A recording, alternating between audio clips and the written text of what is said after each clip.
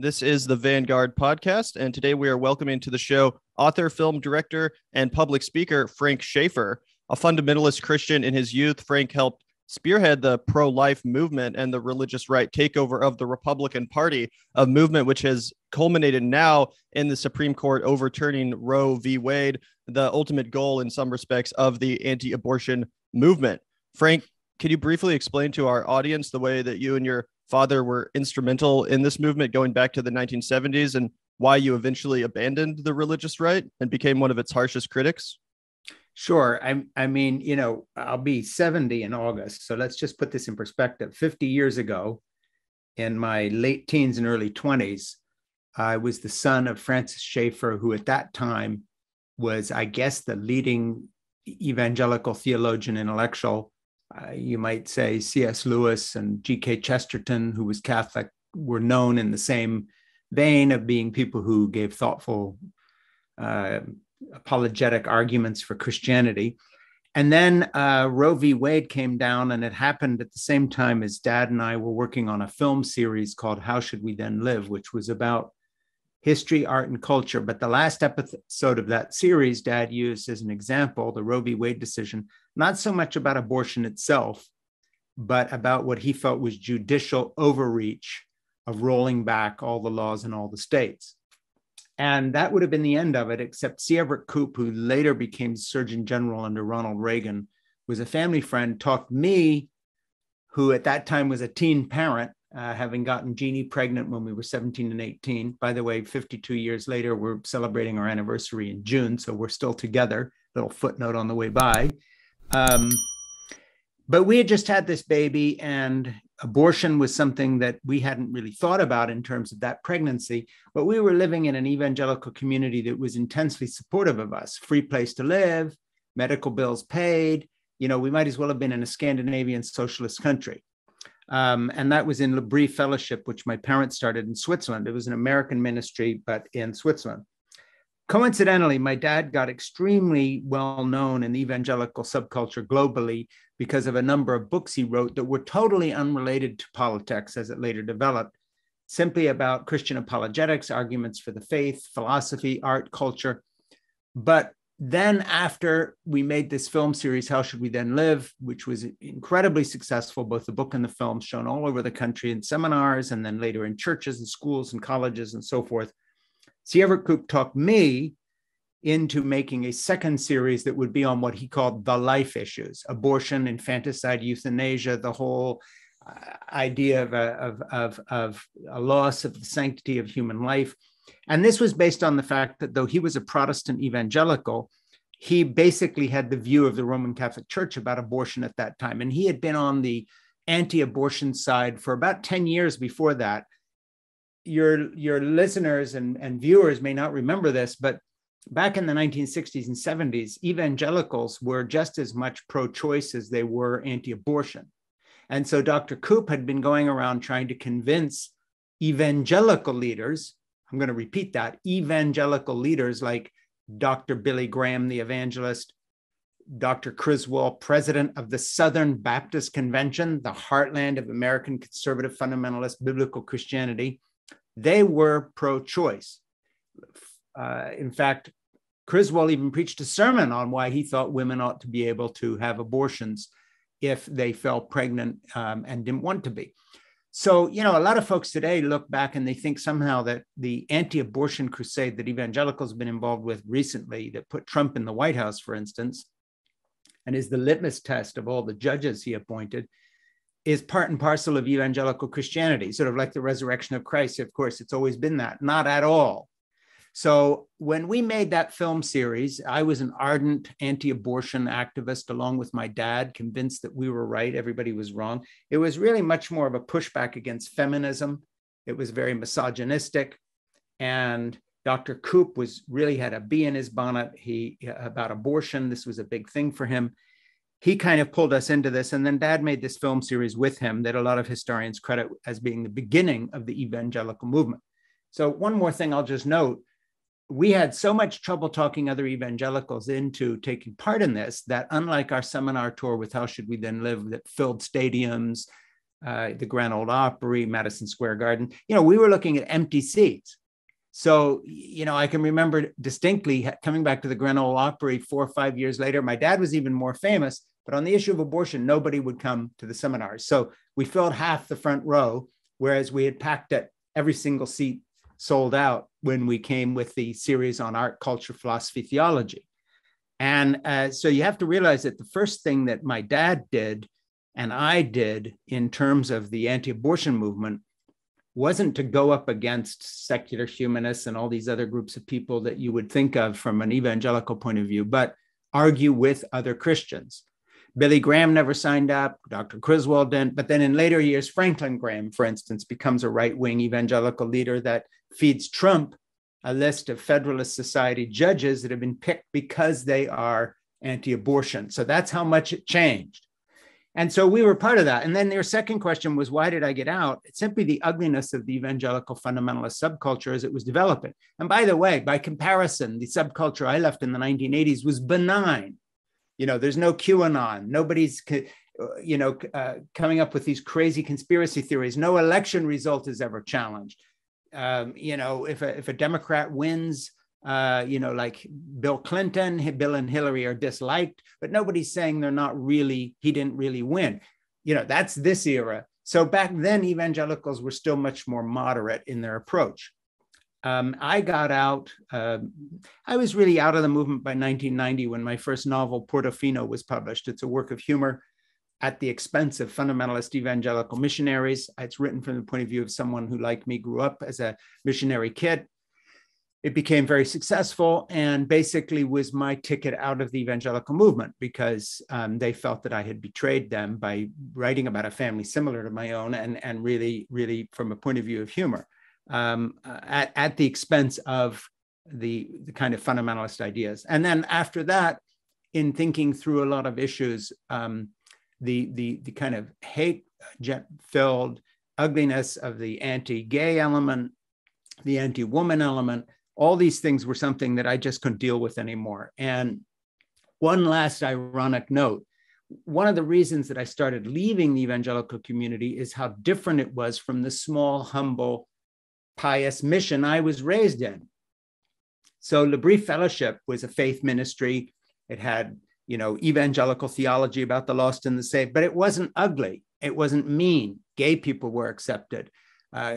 Kids would come back in the 1960s and 70s and if they were in a relationship with somebody, a gay or a lesbian relationship, or living with someone, quote, quote, outside of marriage, they weren't thrown out, nor were people who took drugs. It was an open, inclusive place, not because it was liberal, but because my parents really believed in sharing the love of Jesus. So the greatest irony for me is that the last 6 or 7 years of my dad's life, because it became so politicized, sort of defines him the way he's remembered. Whereas anybody who had gone to his ministry back in the 1950s and 60s, from today's evangelicals, would be shocked at how open and kind and liberal it was. So the first thing that kind of pulled me out was just realizing that this movement I was part of was a hard-assed political movement that had nothing to do with the Christianity I'd been raised in. And then in questioning everything, I eventually abandoned my evangelical faith completely as well and wrote books like Why I'm an Atheist Who Believes in God to explain my journey out. So that is a long answer, but you asked two questions. So cut each question in half. It's only half as long as it sounded. And I'll answer quicker next time, but you asked for a big background, and that's the background. No, that was spectacular. And I just had a quick follow-up question to that. You spoke a little bit about how just about how people would be shocked at how liberal and accepting the faith-based community that you grew up in was in comparison to the much more prejudiced, ugly evangelical movement that we see today. But you also mentioned how people were reluctant to get on board with the anti-abortion messaging, that this was somewhat fringe in the evangelical community. Could you talk a little bit about what made that switch happen? Because now it seems like the evangelical community is almost in the step, like it's assumed if you're an evangelical that you're going to be passionate about the abortion issue. I'm wondering what caused that change and when that occurred.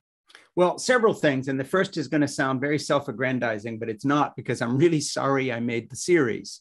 But I'm a pretty talented person when it comes to art and communication. And I made a really hefty piece of propaganda, 5 episodes, and they really, really, really were convincing. And Dr. Koop is no fool, heavyweight intellectual, surgeon-in-chief of Philadelphia Children's Hospital, lots of scientific chops.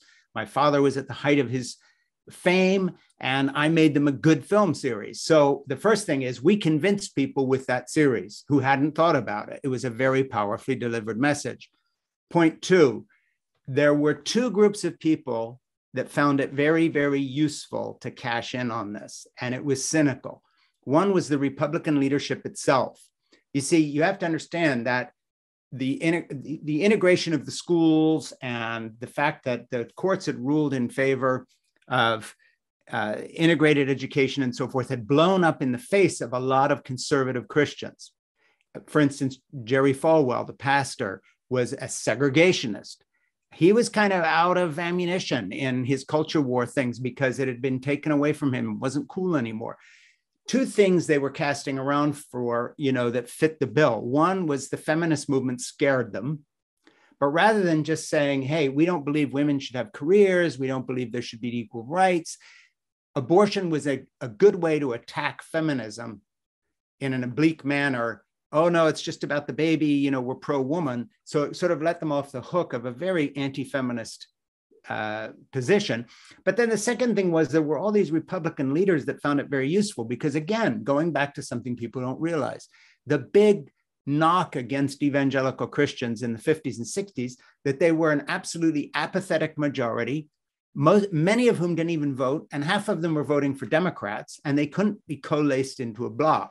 So Paul Weyrich, who was a Roman Catholic direct mail activist, very brilliant guy, and people like him on the right wing of the Catholic movement in the United States, welcomed the evangelicals and explained to them that if this could become an issue, it would give them access to power because they would get people elected who would owe them their election, as Ronald Reagan did, for instance, who then changed his position on abortion, having legalized it in California, then changed it when he became president.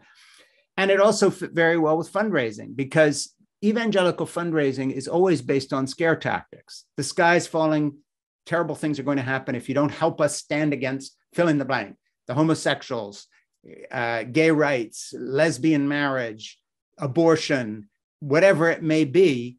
That's how the money gets raised. That's how people like Pat Robertson and Dr. Dobson with Focus on the Family, that's how they built empires. And that is Christian ethics are being taken away from us. The country's going to hell in a handcart. We're standing between you and a kind of a secularist apocalypse in which evangelicals are being targeted as the enemy. You're laughed at. Your schools are being shut down. Your kids are being taught evolution in schools. So the evangelicals are always casting about for issues with which to, keep the faithful energized. So there's a couple of things, just to recap. Energizing the faithful with an issue that was very useful to evangelical leaders, having run out of the segregationist steam. They hadn't changed their views, a lot of them. They were still racist, but they needed new issues. A Republican Party that was looking for any way they could to get more religiously motivated voters because it was a toss-up between them and Democrats. And there were plenty of evangelicals voting for Democrats. And then some cynical evangelical leaders who saw this as a path to power for themselves. So that it was a lot sexier, a lot more fun, a lot more money, a lot more interesting, a lot more ego feeding to be a national figure on the steps of the Capitol making speeches about gays than just preaching from your pulpit at Jerry Falwell's church, for instance. And so that's how it became a thing.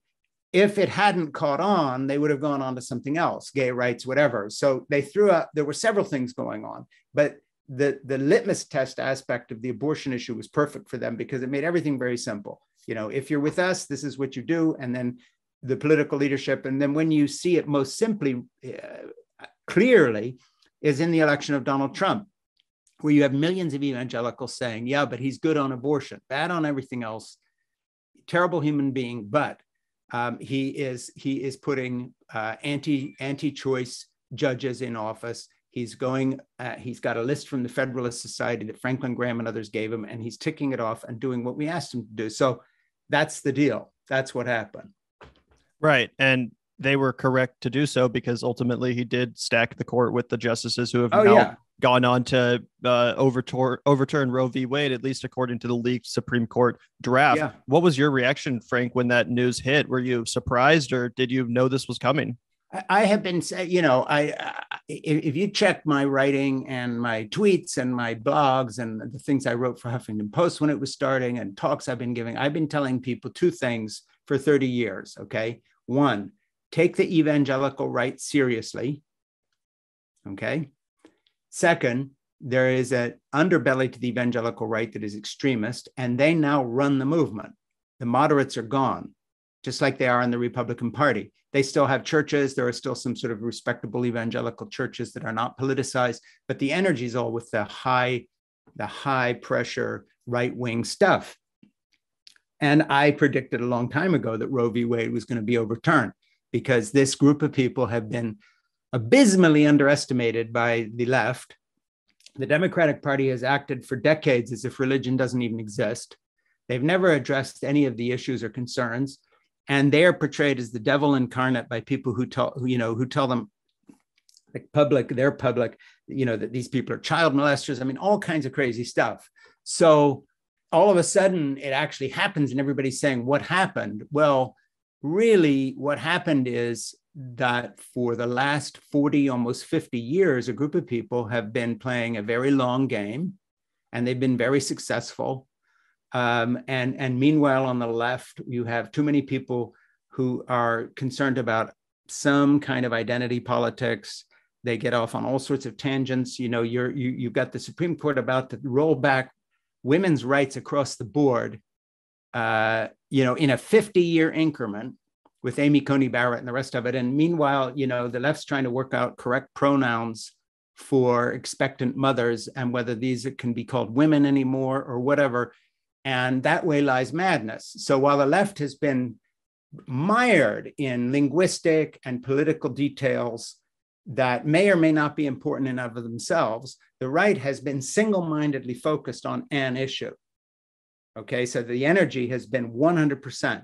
It hasn't been divided between Black Lives Matter and transgender rights or gay marriage or, women's ability to divorce, no fault divorce, all these other social issues. The left has had a lot of things that it's been concentrating on, some of which are very good, by the way. I'm not being critical of that.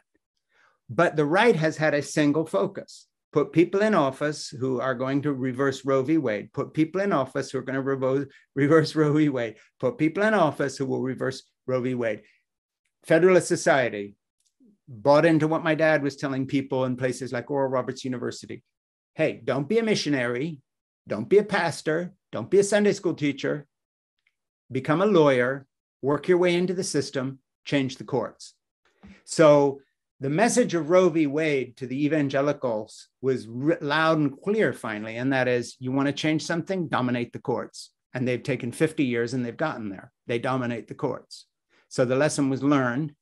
And meanwhile, the left dissipated its energy on tons of stuff, and all of which was threatening to this group of people and simply was grist for the mill. And now, of course, it's gone out into the stratosphere. It's no longer in the area of reason at all. It's like a new religion has replaced evangelicalism, and it's right-wing, fascistic, white nationalist, Christian nationalist politics. So it isn't even the same movement I left. Yeah, to follow up on that, Frank, you mentioned how earlier a little that it could have been anything if the anti-abortion didn't catch on. They would have gone for something else that would have been a way of bringing those evangelical voters into a block together. And I'm wondering, now that they have all of this power, now that they've been successful, as you said, they had 50 years of being narrowly focused on stacking the courts and attaining evangelical right-wing fascist power structures. Do you think that they're going to limit themselves to just overturning Roe v. Wade, or do you think that they will find broader ambition, something that will continue to unify the base? And do you think it's hyperbolic to say that they would be interested in going after things like gay marriage? Do you think that that they would continue to kind of try and reform the culture to fit their narrative or their agenda? No, it's not. Unfortunately, it's not far-fetched. this is not hyperbole. The fact of the matter is, look, you only have to look at Amy Coney Barrett. If, she's not the key to everything and there's no conspiracy here, but if you look at Amy Coney Barrett, you have in her a template for everything.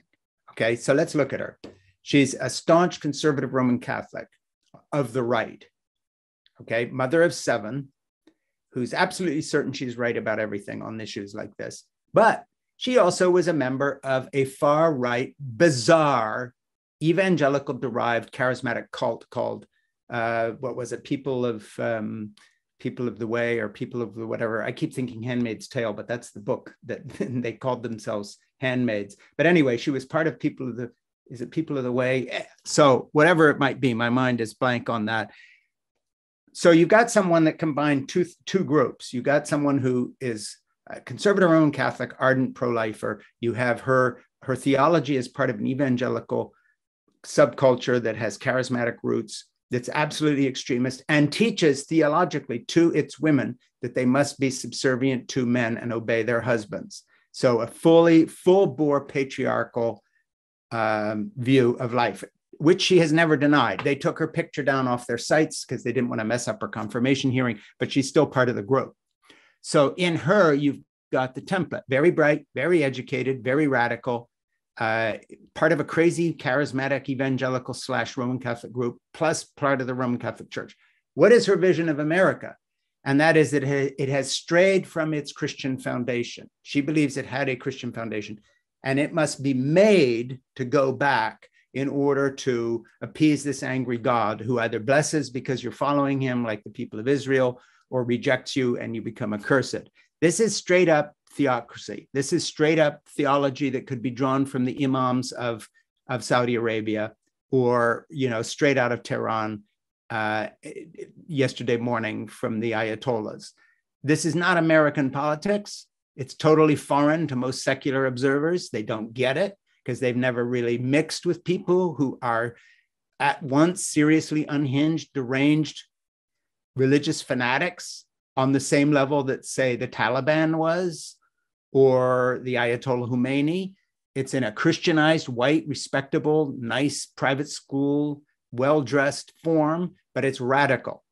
And the fact that she's not alone anymore, because the last attorney general under Trump gave a speech at Notre Dame. Barr talked about exactly the same thing, saying we're voting for Trump because we've got to roll back the secular humanist onslaught. This is all code for turn America into some form of theocracy, where the Constitution is trumped by biblical law. And so it all goes back to this idea of people like Rousseff Rushdoony that nobody's heard of, and the other theonomists who believed in what they called Reconstructionist theology of taking the Old Testament law, applying it to modern culture. And now it's become mainstream through people like Amy Coney Barrett and her ruling on Roe, but it will impact other things. And a hint of that was during the Obama administration. You had schools like Gordon College in Wenham, Massachusetts, suing the Obama administration, along with Hobby Lobby and others, for the right not to pay for insurance coverage for their women employees for contraceptives. It's on the list. So for sure that's going to be part of it. And that'll be done under the rubric of religious liberty. Same thing with employing gay people. Gordon wanted the right to fire gay people or deny students a place at the school based on their sexual orientation. And they were suing not on gay rights, they were suing on religious liberty. So the first tactic of Amy Coney Barrett and Barr and these other people is to present themselves as aggrieved victims of a secular liberal onslaught. They need to redress that by claiming religious liberty on, for instance, not wearing masks in church, gathering when other institutions were shut. The court ruled in favor of churches doing that, becoming hotbeds of COVID spreading because religious liberty was deemed more important than public health. Well, where's that written down anywhere? Nowhere. This is theocracy. This is imams. This is not American democracy. Then one last step. These same folks believe that they are right to the extent that what they do supersedes democracy. So that when it gets to Trump saying he's the president and Biden wasn't really elected, and you see all these state officials rewriting and writing stuff into state legislation to give them put them in the position to overrule election results on one hand, and on the other hand, to attack the right to vote by Black and brown people by various nefarious means of everything from denying people water as they stand in line in one polling station where there ought to be 20, and so forth, to other things. So it's kind of a pincer movement. And what they learned from the abortion thing is that if you just stick with it, and then if you look at the people they serve, these are radicalized, armed people, many of them white, lots of them with lots of weapons. They're angry. They now are stopping to say, they're no longer saying that we are trying to convince people. They're talking in terms of taking it back. So the insurrection that we saw January 6th is an example of where this suddenly bubbles up and you see its true nature. And where that shows up another time may not be an insurrection. It may just be some whacked out state legislature in Idaho finding a way to overturn an election result with no redress. It may just be Amy Coney Barrett writing an opinion for the majority 5 years from now on why women's contraceptives should not be covered, because she claims that 3 of the methods out of the 7 used are abortifacient, stopping the implantation of the egg. So it's not going to just be one big thing, but it's a general direction. And of course, the only way to do anything about this is to elect Democrats who appoint different kinds of people and have just as long game as they did. But who knows how this will turn out? We know that we're not at the end of the cycle yet. Yeah, well, that's an interesting note you just made, Frank. And it reminds me of something you were saying a little bit earlier in our episode about the failure of the Democratic Party to effectively resist this hyper-focused movement, this hyper-focused Republican Party, which again has now succeeded. And while I agree that Democrats are certainly obviously better on this issue than Republicans, there's no question there. I think a lot of people, myself and Zach included, feel frustrated with the fact that we have been electing Democrats. Joe Biden is president. Democrats have the Senate and the House. Yet there doesn't seem to be much effective resistance to this striking down of Roe v. Wade. Senate Democrats on Wednesday failed to pass legislation that would enshrine abortion rights into federal law, which is something that Biden promised to do if elected. In your view, is the Democratic Party currently fighting aggressively enough to resist the end of reproductive rights in America and this burgeoning Christian fascism that you talk about? And if not, what should they be doing to effectively counter this movement? Well, obviously they're not, or we wouldn't be in the place we're in. And the filibuster would have ended and so forth. But the problem is the Democratic Party tent has been too big. Joe Manchin is not a Democrat. He's a Republican posing as a Democrat, and same with Kristen Sinema. And there are others. But I've got to also be critical of the left. And that is, and this is this is a plug for my new book, but it actually is very apropos. My new book, Fall in Love, Have Children, Stay Put, Save the Planet, Be Happy, is an argument just as much about the failure of the left as the right when it comes to actual family values. And that is, the left has become synonymous in most people's minds of putting kind of a high-powered 1970s feminism ahead of all other considerations when it comes to family. I'm not talking about abortion. I'm talking about where have we been for 30, 40 years fighting for paid parental leave for men and women and non-binary people, and not some shitty 2 weeks, but at least 16 weeks, maybe 6 months, like most European developed countries. Where have we been in saying that it's unfair that women have to play the career game in exactly the same way that men did in the 1950s and pretend they don't have families? And I don't just mean kids, I mean elderly parents that need help, but you can't admit that you're on the way to help your mom get settled in her new apartment because that doesn't sound businesslike. So, what I argue for in the book is that both the left and right have the wrong idea of what success is in this life. And that is, it's about career and money. And that's where the left and right are exactly in lockstep. And what the left would be much better placed now to do if they had made it clear for the last 30 or 40 years that they were the party of actual family values, paid parental leave, women being able to take time out of their careers, go be with their children, suffer no consequences. Dads stay at home and work on their laptop at home so they can take care of a toddler. Nobody hiding their families. This ridiculous cycle of fertility where you wait until you're 40 and then try to have a child and then have 15% of IVF, 15% chance of IVF working, and all the heartbreak and the miscarriages and everything, because so many men and women, non-binary people and others, have bought into this capitalist system that just grinds the life out of our daily existence, and a total imbalance of work and life. If the left was synonymous with real family values, and I'll give you one example. The child tax credit Joe Biden brought in, that briefly lasted temporarily, lifted millions of American children out of poverty. And then the Republicans wouldn't let it go forward, or Sinema or Manchin.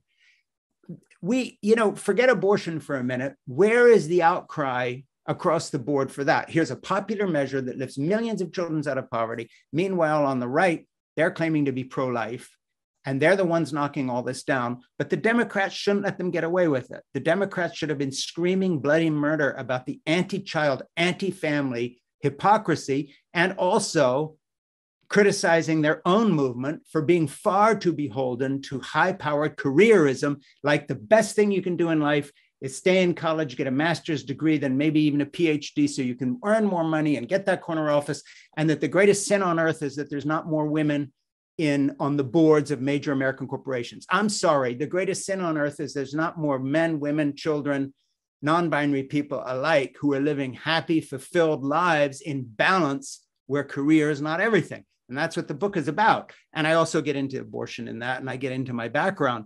But let's just say it, and that is that until we redefine our idea of success in this life and have it be about a whole life and not just careerism, the left is going to have a hard time convincing anybody to do anything. Because if you just took it on the surface, what we're all about is high-powered careers, startups in Silicon Valley, sexy jobs, highly educated people with liberal views.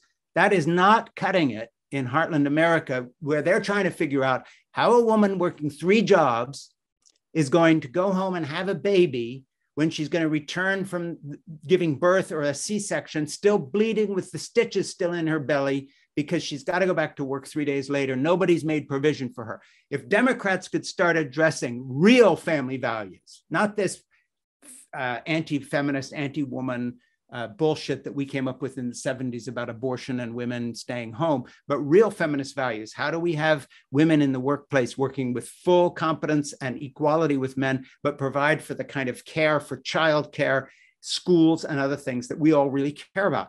That's the problem. The Democrats got so sidetracked on so much identity politics and nice liberal talk, did not deliver on the stuff like the child tax credit people really care about. And then when we had this chance with COVID, because the Democratic Party has been infiltrated by so many people on the right themselves, did not stand up.